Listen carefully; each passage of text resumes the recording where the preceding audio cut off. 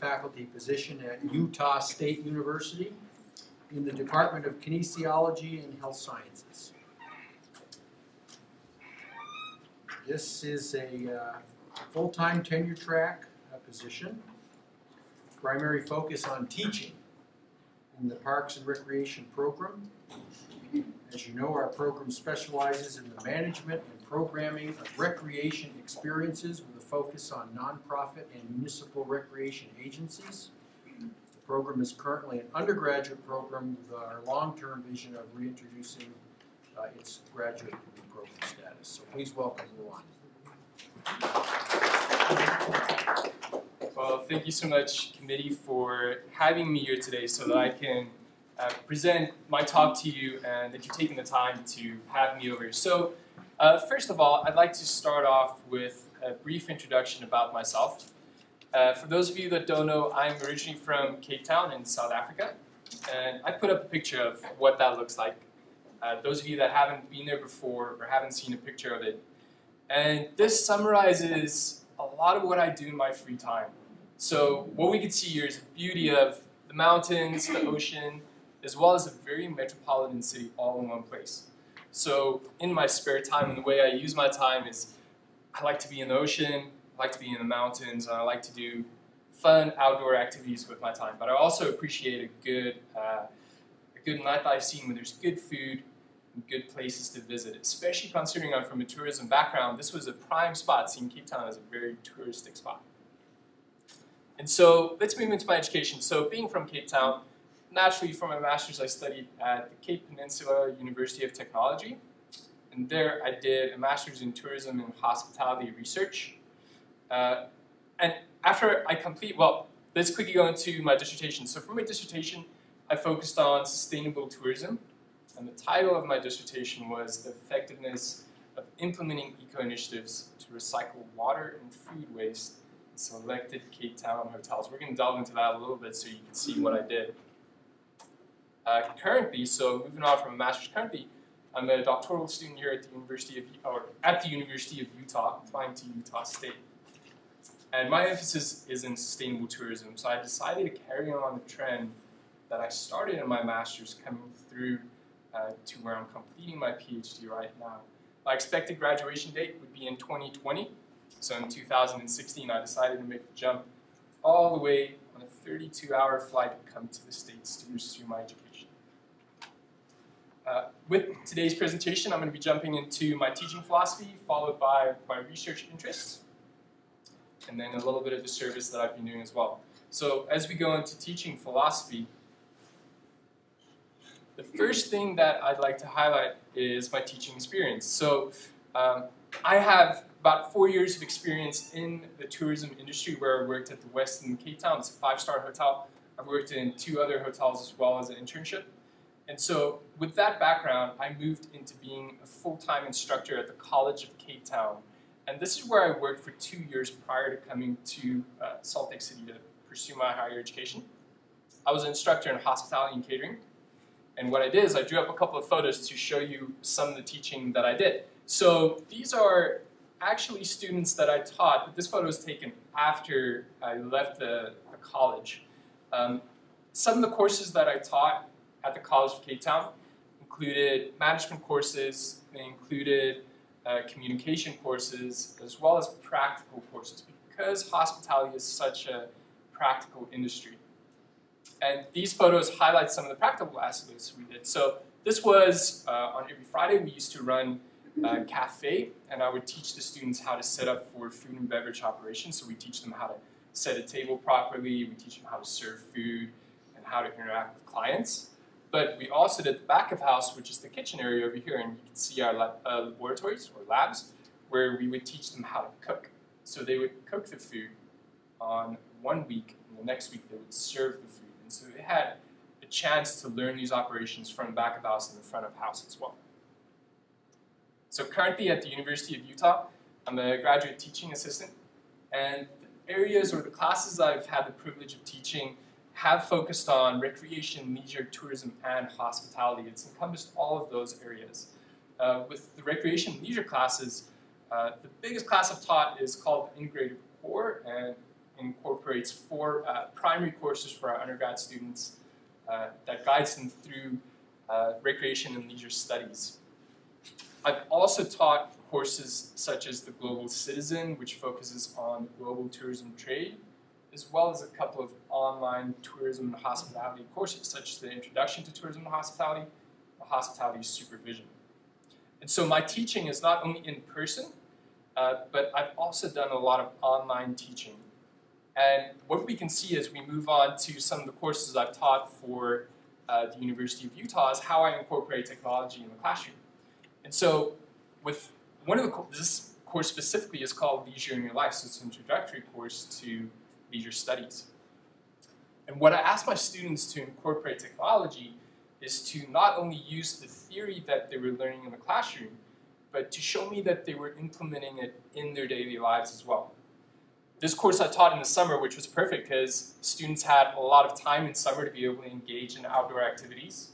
And one of my students submitted this photo, so on a weekly basis they had to submit a photo for me to show that they were taking the theory they were learning in the classroom and applying it in their daily lives. And this was a weekly process until they completed the course. So with this specifically, it was close to the end of the course, close to the end of the semester. And so what we were focusing on was the theory of social constructivism within the realm of critical theory. That's a lot of words and it's a lot of complex things, but basically what it means is we're looking at how you can change society, but you need to focus on the social aspects of what goes on in society to be able to create a positive change. And what she submitted was a hike that she did where she didn't know any of the people there, but she provided a quote from the readings, which is one thing that I asked them to do as well, to mention that within social constructivism, the nature of the social place is both the subject and the result of ongoing conversations of equal individuals. And that shows that they can not only learn theory, but they can apply it in their practical lives too. So with this introduction to my teaching experience, I'm going to follow up with my teaching philosophy. So the first aspect, or the principles that I include in my teaching philosophy, number 1, is practical learning. And that feeds off of the hospitality industry where I got my primary training, have a lot of work experience in that. And so what I learned over time was the importance of experiential learning. And so I like to incorporate that into my classes as well. And so what practical learning does is it takes classroom theory and it makes that into a real-life experience. Some of the ways that I achieve that is through doing field trips. So with one of the classes I've taught with integrated core, I had a group that focused on tourism and hospitality. So I had the privilege of taking them out to the Grand America, which is a hotel in Salt Lake City. And we did a site inspection where they could see all the elements of what they were learning in a practical environment. The other things I like to do is have industry professionals over as guest lecturers, as well as to do practical assignments like you saw with the previous Instagram assignment that they had to do on a weekly basis for me. The second principle is I like to facilitate an interactive learning environment. What this means is with the students that I teach, they're going to be the future industry leaders. And that means that they're going to have a lot of problems that they need to solve, which comes up over time. So as students and as academics, we have to be pragmatic about the way we think about the industry. And I believe that the students are going to be encountering problems in 10 or 20 years from now that don't exist today.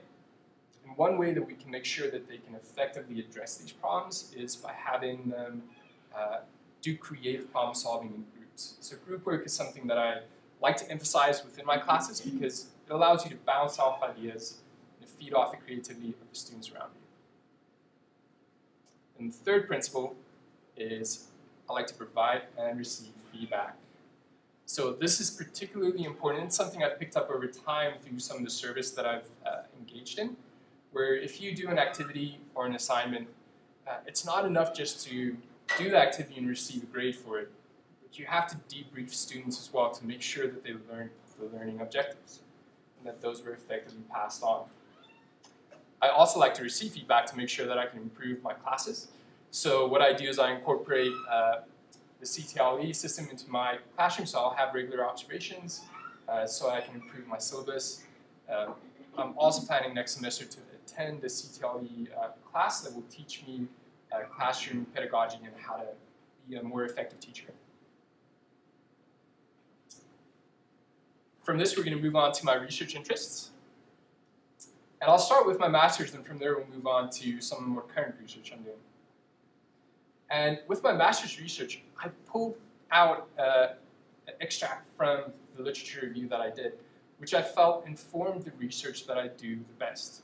So I'm going to go ahead and read this out to you, and then we're going to see how this has progressed and developed in my personal research today.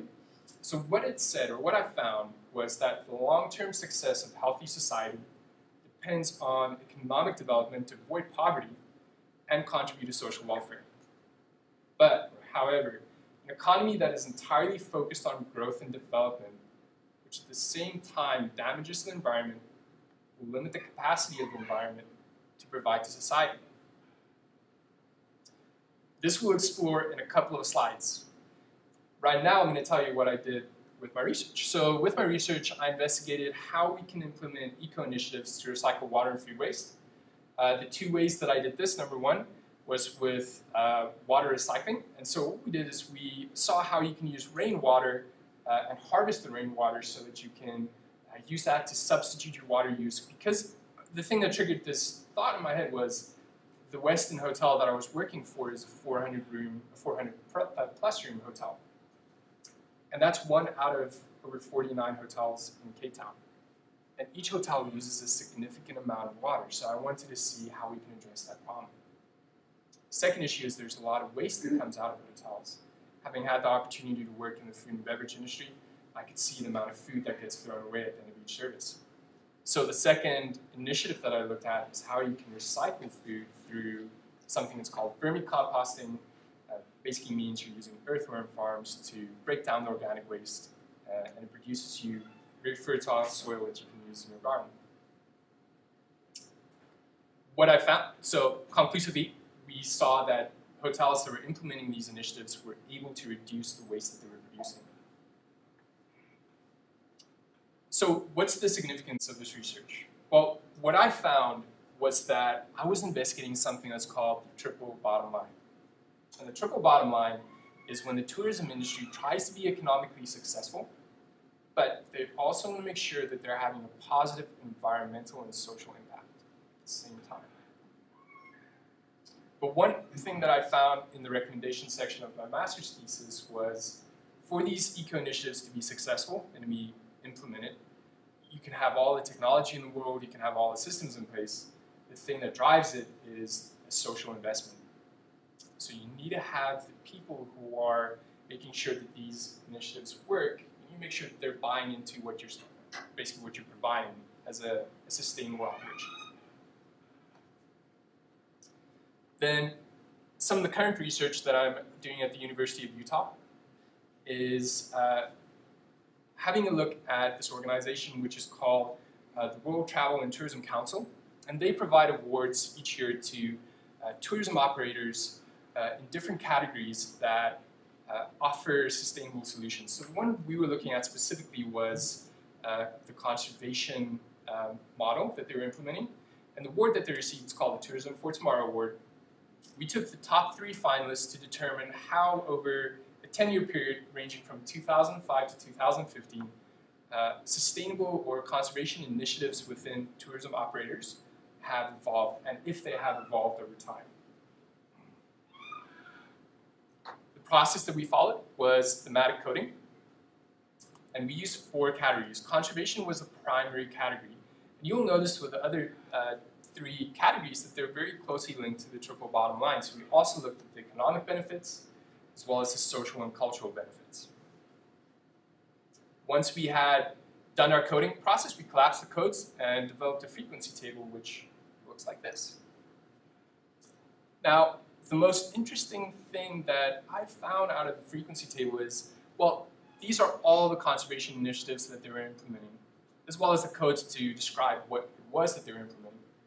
You'll notice that out of the economic, social, and cultural benefits, there were plenty of codes coming up for the social aspects as well. Not only that, if you have a look at the frequency, it's the second highest right after conservation. So what we found out of this research, and what I'd like to bring your attention to as well, and this will come up later in the presentation, is some of the things that are encapsulated within social benefits. So you'll have things like education or construction projects, or you'll have the availability of funds made available to scholars. Now what we found is that if you have conservation projects, they're inherently linked to economic and social and cultural aspects as well. So for the one to thrive, you need others to be involved in that as well. And going back to the social codes, we also realized that a very important thing on the social side is community capacity building. And the reason this was so interesting, again, just coming back to the frequency, is it had a 16% frequency within the social indicators, and it had a count of 6 out of 38. So what we know is that for conservation, the social aspect comes on very strong as well. So how does this inform my future doctoral research? Well, what I would like to look at on the completion of my degree is how, it's the social impacts of community-based tourism on things like power structures and inequalities and community capacity building. And the reason I would like to do this is to determine if there's a positive social change that comes about through creating empowerment opportunities for community members. So to bring this a little bit together before I go into the methods, we know that within communities, there are positive social outcomes of tourism. We know that tourism provides education opportunities, provides economic opportunities, and provides opportunities for the development of the community. But what we like to know is what I'd like to know is, with those things, what actually results in those things happening within community. So within my methods, what we look at is small communities with a size of about 1,000 to 20,000 members. They need to have an existing tourism industry. The methods I'll employ is a comparative study. We utilize a mixed method approach. And I will primarily develop my measures for collecting this data through using the Global Sustainable Tourism Council's destination criteria. Now, the reason that I use these criteria is that they're a collection of sustainable criteria that exist with our industry already. So it's a comprehensive collection of all these indicators that have been brought together into one criteria. Some of the procedures that I think that I'll be using, I'm not entirely at the data gathering process yet, but what I anticipate will be happening is I will be identifying a list of key community contacts. Within these contacts, I'll be requesting a 30-minute interview. The interview questions will be developed according to the GSTC criteria. I'll then be using snowball sampling to make sure that I can reach a point of saturation where I've collected all the data that's possible. And to make sure that the entire community feels included in the process, I'll also use surveys that I'll distribute through Qualtrics, as interviews will only be conducted with key community contacts, so there will be a few community members that are not part of the interview process. Surveys will be sent out to ensure that they can also have a say in this process. Now, within the GSTC destination criteria, I'd like to give you an example of what some of those criteria would look like. So I've drawn up this table, and out of the destination criteria that looks at socioeconomic indicators, these are some of the things that will come up. So you'll have a look at public participation, career opportunities, local community opinion, supporting local entrepreneurs, and tourism awareness and education. And so as I develop my research and look into what kind of data to collect, these will guide the kind of questions that I'll be asking as well as the data that I'll be looking at. Now, the expected outcomes of my final dissertation would be, as I've elaborated before, we know that there's positive social change through tourism. What I like to know is, what are the mechanisms that lead to this change? How can you, if you have two different communities, and one community has certain outcomes, for example, they have education initiatives, your second community who has a tourism trade lacks a certain outcome, then what creates this capacity building? What's the mechanism that leads to this capacity building within a community? And secondly, as I've just briefly mentioned, if you have a look at the differences across communities, what are the capacity building policies that are being implemented at the destination level that influence how these positive social changes occur. Next, I'll be going into some of the service and leadership that I've been a part of. So currently, I'm on the board of directors for a nonprofit in Salt Lake City. It's called Stone of Hope Youth. My role, which I can be honest, we were sitting in a coffee shop with the founder of the nonprofit, and we were thinking, what can we call you? And we just made this title, and it seemed very appropriate for the role that I have. So I'm the director of key relationships. What that means is I manage a very diverse portfolio of donors and grants for our company. So I'm responsible for making sure that we get all the money we need for our operations to be successful. What we do for Stone of Hope Youth is we specialize in positive youth development for boys aged 11 to 14 in Stansbury Elementary School. Stansbury Elementary School is part of the Granite School District in Salt Lake City.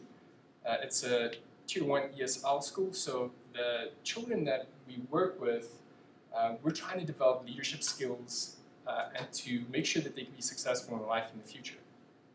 Now, the reason why this is such an important nonprofit that I work for and how it ties in with the research or the direction I'm taking in the future is that we're developing leaders of the future that will be coming into the workforce and that will be taking forward industries like the tourism industry. And we want to make sure that they're successful at them when they step into that role, that they have all the leadership skills as well as the qualities that they need to be able to be successful. Then one of the things, or on the conclusion of my slide, one of the things that I feel would be extremely good to be a part of is that because the program is currently only an undergrad program, Utah State University has expressed an interest to take this further and develop their master's and their PhD programs, or at least the graduate programs. And on a personal development level, I feel it would be very beneficial for myself to be able to learn how to be a part of curriculum development, and as well as to bring some of the expertise that I have to the table to assist in the development of the graduate programs at Utah State University. Are there any questions? I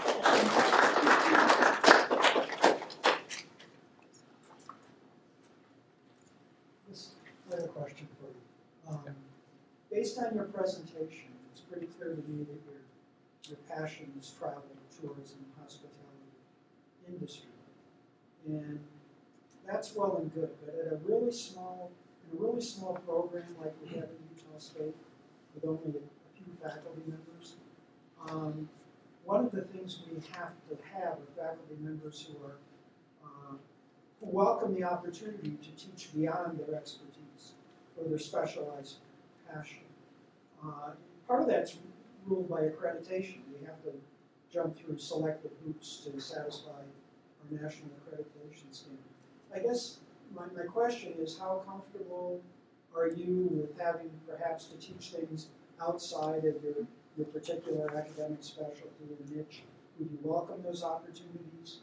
Can you respond to that? Of course, and I think I certainly will. I think the opportunities I've been given at the University of Utah to teach courses that are non-hospitality related, but focus on recreation and leisure, prepare me very well to be able to teach them.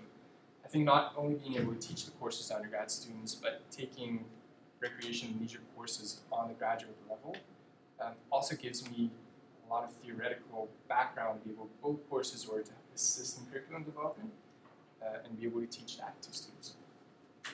Okay, Ken. As a faculty member at Utah State University,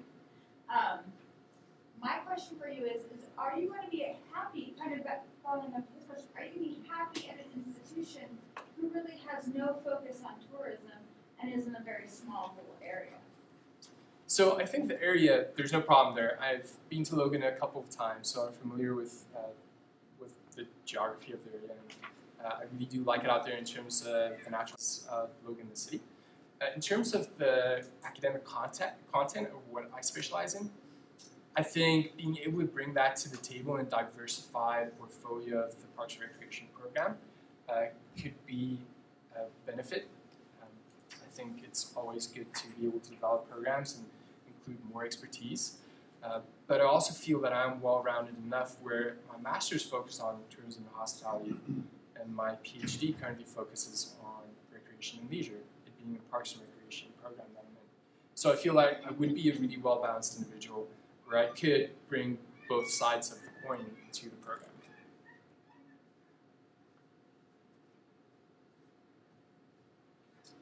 One of the high-impact educational practices that we're interested in developing more here is a global experience for students. Being an international person from Cape Town, what are your thoughts on the value of that experience for undergraduate students and how we might cultivate additional relationships around the globe? So, being from a different background, it definitely brings different teaching philosophies and experiences. So the way that I would interact with students would perhaps be a little bit different from what they've experienced in the past, but I think in a very positive way.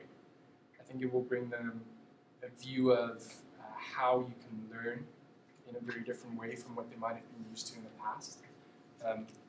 They would be exposed to some of the experiences I've had in the past and how the industry, especially the recreation and leisure industry, looks across the pond or across the ocean. But I think they'd also be surprised at how many similarities there are, and there's not a whole lot of difference between the experiences you'll have in a place like Cape Town versus here in Utah. I think the fundamentals stay the same, but I think that being able to expose them to different viewpoints and different philosophies would be where they would benefit a lot. I think in terms of collaboration, that is welcome at every level, I think, by every academic institution. I think if you have the opportunity to have guest speakers or to send students on a study abroad program, that's always very positively received. So there's, I think, definitely opportunity for collaboration between universities or between continents.